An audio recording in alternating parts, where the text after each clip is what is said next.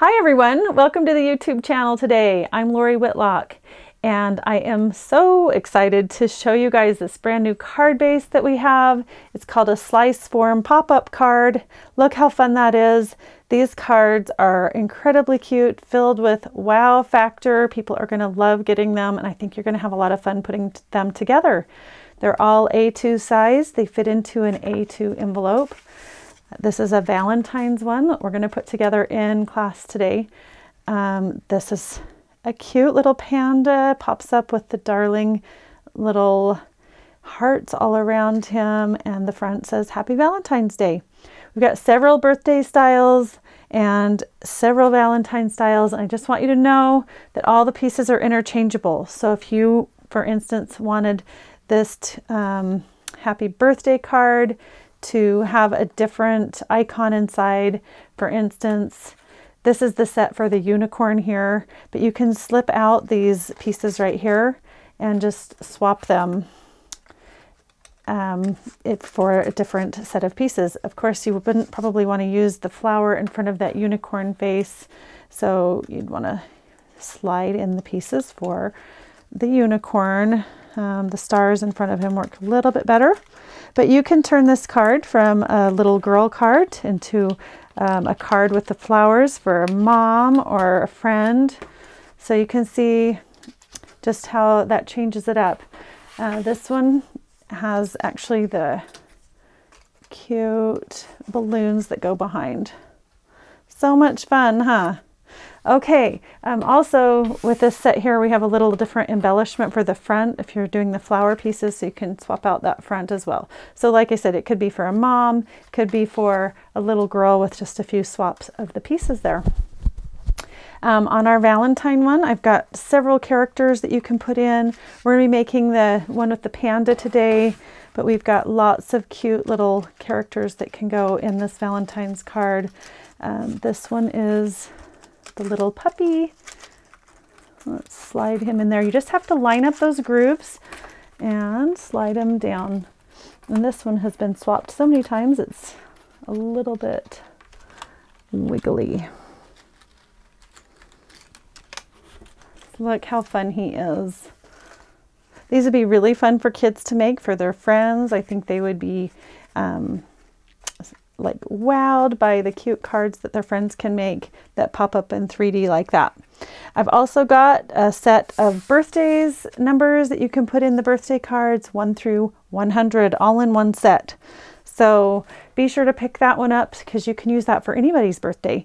And I've got some really great icons on the birthday ones that are just simple. We've got balloons and presents and cakes. And let's just open all these up so you can see how cute they are. Birthday cake pops up on that one. The birthday presents pops up on that one. We've got a darling little dinosaur that pops up on this one. And of course our unicorn. And you'll notice that I cut all of these base pieces out of green. That's a cute technique too, so keep that in mind as you're making these. They don't all have to be white. You can do whatever you'd like. And some of these swaps, we've got other card-based colors like brown, and they look just as cute once you put those in as well. So you can see the little elephant. I'll just swap him in there really quick. Cute, huh? And it's okay that that's a brown layer. That looks just cute. So let's get busy making this adorable card. I hope you guys love these as much as I do. I have had multiple requests over the last few weeks, well, for several months now actually, to create some of these cards. So I've had fun making them. I think they turned out really, really cute, and I can foresee lots of card themes coming in the future using this style of card. So I hope that you love them as much as I have enjoyed making them. Let's get busy putting them together. So let's go ahead and get this cute card put together. So you've got all the pieces here in front of me. We've got the card base, and the front of the card base, cut out the lettering, Happy Valentine's Day or Happy Birthday or whatever the theme is. And then we have this insert piece that's got these funny little cuts here on it and a score line in the middle. And then we've got our insert pieces that are going to make our little grid slice form design. So let me just pull out the card again. So this portion right here, this is what all of these pieces are going to make. So we just need to layer those together and then hook them into these little funny pieces on the side. And that's how we create this card. It's actually quite easy. The only glue that you need is to layer your pieces here and to put your card base in, and then assemble your little front embellishment. And then also, if you'll notice, those letters do lose their middles, so you'll want to hang on to those. I did that here on my cutting mat. So I kept all the lettering. It's pretty easy. The card base just comes apart from those pieces, and then you can glue those back in place after we assemble the front of our card. So if you don't want them, you don't have to. Like, it's cute like this, but if you want those middles back in, you will have to glue those in individually. So let's go ahead and put together this center section first. I'm just going to go ahead and move these other pieces off to the side for a minute. And right now it doesn't require any adhesive, so it's really simple. These three center pieces here are the ones with our embellishments, and everything else I've just cut out of a plain color of cardstock. So I'm going to start by putting my middle pieces, and we're going to crisscross them. And if you'll notice, I'm going to bring up the card one more time. If you'll notice, on our card base, I have decided to have it open where the graphics are kind of facing this panel over here. You could set it up where they face the other way, so you'll want to pay attention to that. It just depends on where these little clips end up being. So if they ended up here and here, we'd have to rotate the whole card and it would be here, and then all these decorations would be facing the other direction. So hopefully that makes sense. I kind of wanted it facing this way so that if you have a sentiment here, it reads that way. I feel like it opens up and it just feels right when it goes that way. Hopefully that makes sense. But there's really not a right or a wrong way. That's just the way I chose to do it. So in that case, I do want my panda facing this direction, and then right in front of him would go these hearts, and then behind him goes the larger hearts, and that's our three center sections. Really quite easy so far. Just got to crisscross those and interlock the slit sections. And then on either side of, so you notice that hump that went through the middle, that was the largest one. And then on either side we have this size. They are exactly the same, and so it doesn't matter, they're interchangeable, and they just interlock in on either side of that center section. So this is the trickiest part, getting all of these layered. But once you get them in, pretty slick how it works. Okay, we have this one to put on this side.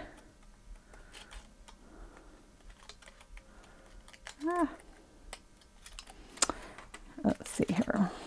Maybe it helps to flip it upside down here. There we go. Whoops, I got it in the wrong holes. Got to scoot over one section.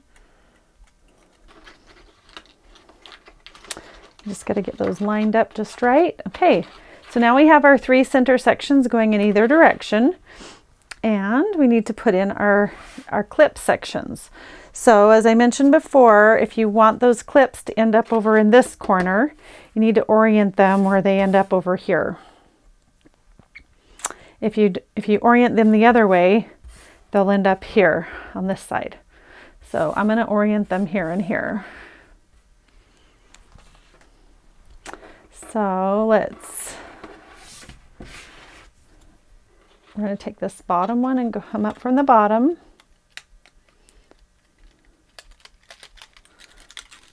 So I find it easiest to put these in last. That way you can control which way they're facing a little bit easier.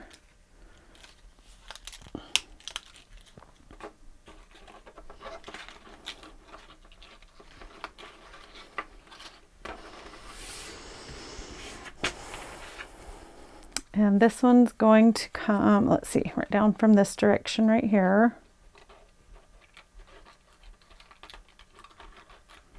Okay, make sure you start on the right area. Okay, and there's a tiny little one here at the end. Don't miss that one.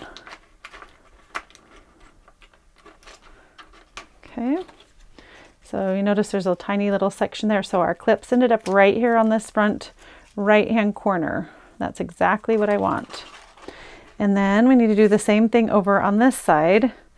So we're going to come up from the bottom and we want them to end up back here, opposite corner. We don't want them both up front. We want them all on the opposite corners. Okay, while I was holding that up, that slid a little. Okay, so now we're going to come up from the bottom on this section.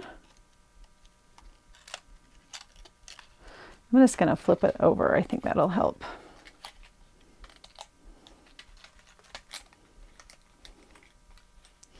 Oops, make sure you get started on the right area. Okay, right there.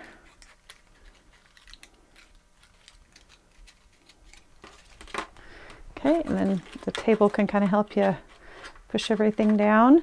And then, so that is turning out the way we want it. I want the clips here and here. So then we just have this last back section to put in. So we want the clips to match up. So make sure you get it oriented the right way. If you do it that way, you'll end up having to take it out and reorient it. That one went in nice and easy. So there we have our full mechanism created. This is basically a grid card that we've been putting together the last few weeks that I've designed. And then this new clip system helps us put it into the card base. Isn't that fun? So cute. So let's get our card base ready to go. We have these two little U pieces and you're probably wondering what those are for. I'll show you what they're for here in just a little bit. We've got our cute little panda. I'll just leave him there so you guys can see that. And again, here's the card, just so you can kind of see what we're doing now. We're going to get this white piece ready to go inside of our card base and get our card front finished up. Okay, so these are our two card bases. You're just going to take that front piece and just fold that right in half. And I like to use a bone folder to get a nice crease on that. We're going to fold that insert right in half. And I'll tell you a little trick on this card base.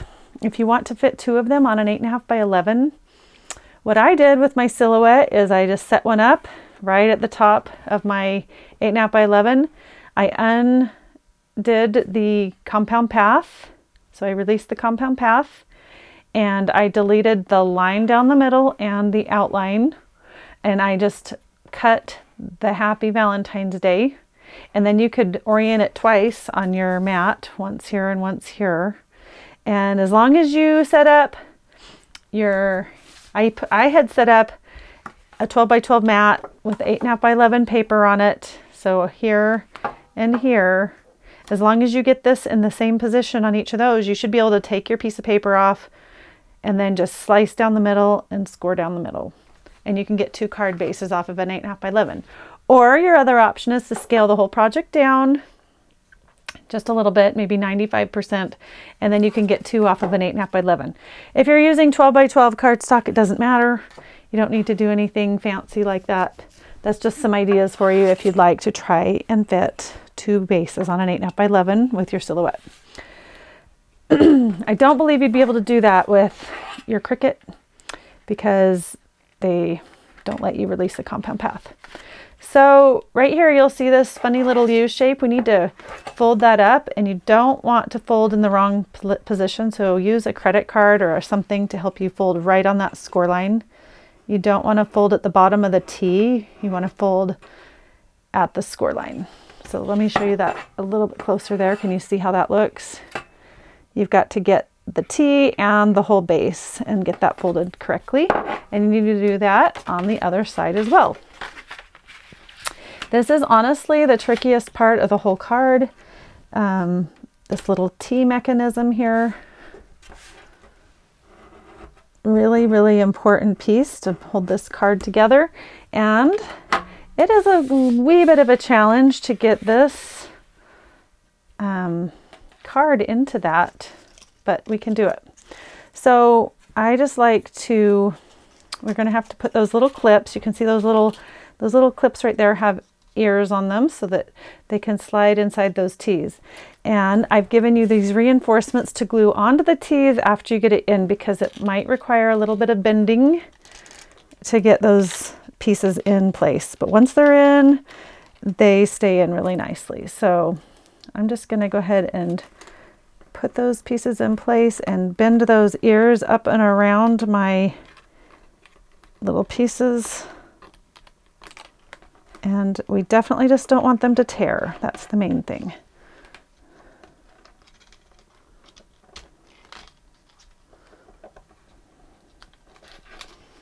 Okay.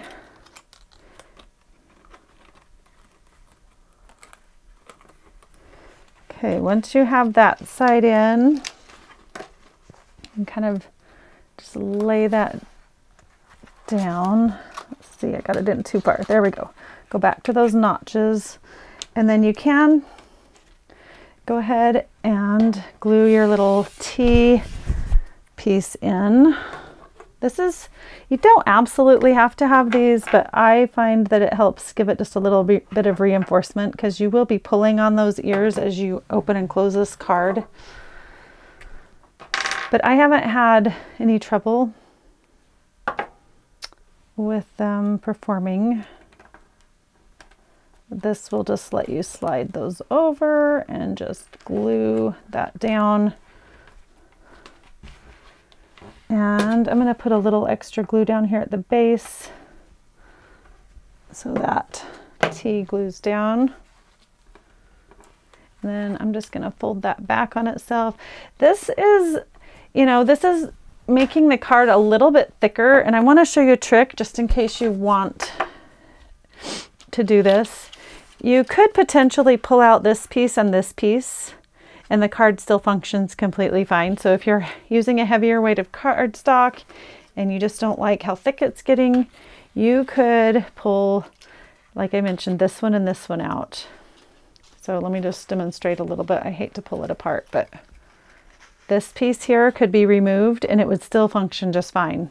And the same piece here. You need to pull those out before you put your card completely together. I did pull two of them out with my card put together the other day, and it worked, but I like the look of it in there. I think it looks more complete and really cute, but if you feel like it gets too thick, that's an option. Okay, so now we just have the trick of getting this last side together.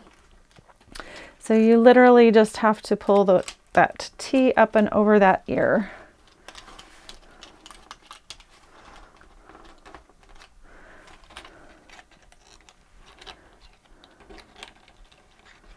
I'm going to go the other way. Let's try the other way. It might help to have a little pair of tweezers right here. Okay, I got that one over. Can you see that? Now I just need to get this one in. So it really, really would help to have a pair of tweezers, but I don't have one right now, so I'll just have to use my fingernails. And there, oh, that one slid right in nice and easy. So now we have that one in, and now I can glue this little reinforcement piece on.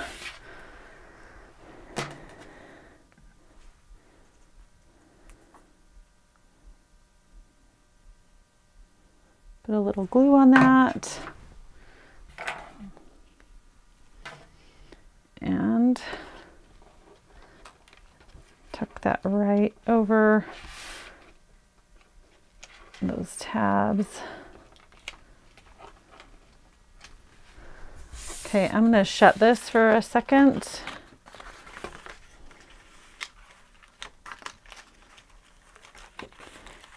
Okay.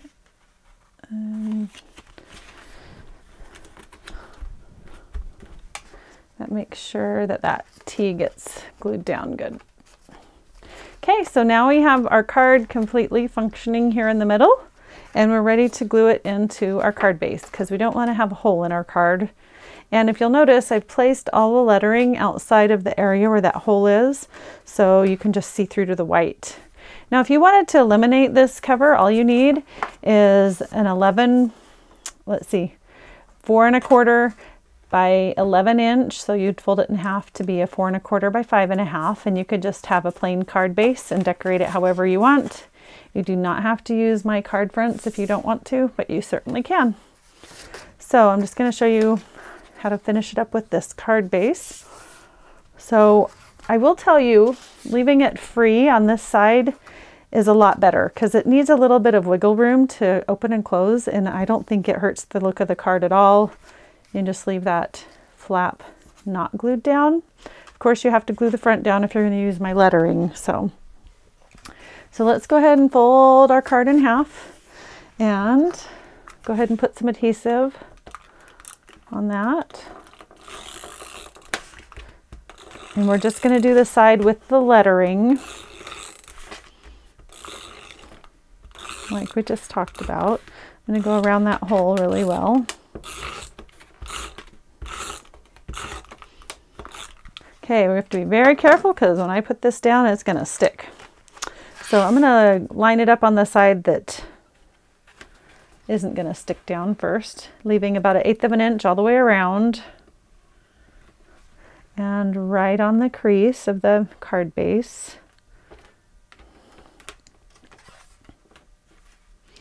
Let's go ahead and close that down.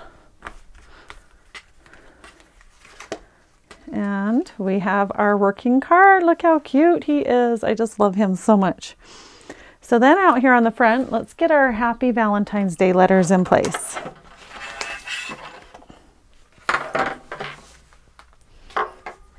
So I probably should have a spatula for this, but let's use my hook. And I'm just going to show you what I like to do. I like to put the A kind of in place where it's supposed to be. Whoopsie, it flipped over on me. And then I'll have kind of a placement guide for that inner shape. Oh, I kind of flipped it over, so now I got to figure out which way it goes in there. I think it goes just like that. So I'm going to put a little adhesive on this side.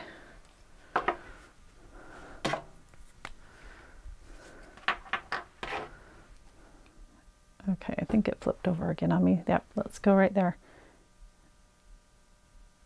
Put a little glue on there and we'll place that in place. Doesn't that work really nice? It makes a good little guide for our letter placement. Then we can go ahead and grab our A and pull it back out of there.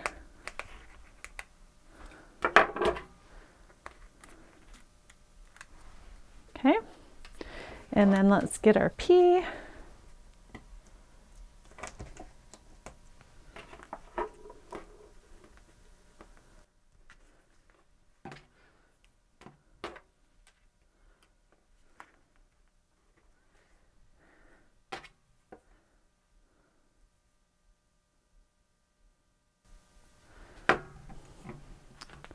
Go ahead and put that P in place.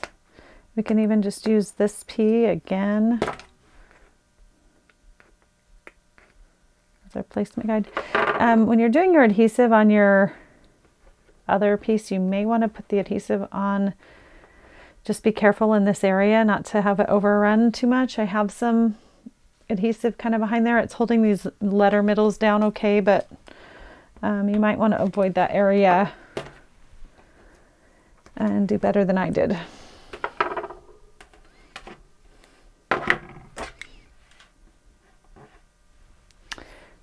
Okay, here's our second P.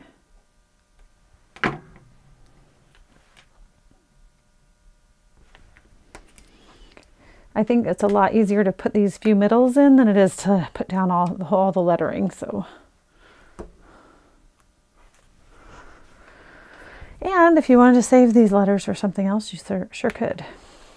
Okay, let's get the little A for Valentine's Day. I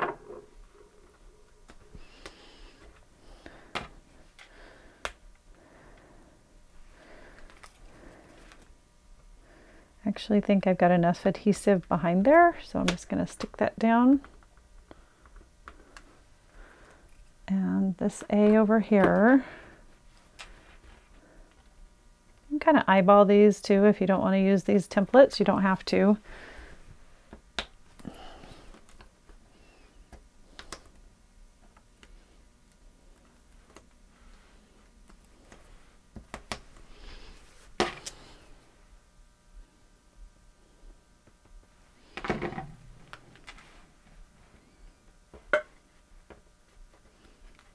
Uh-oh.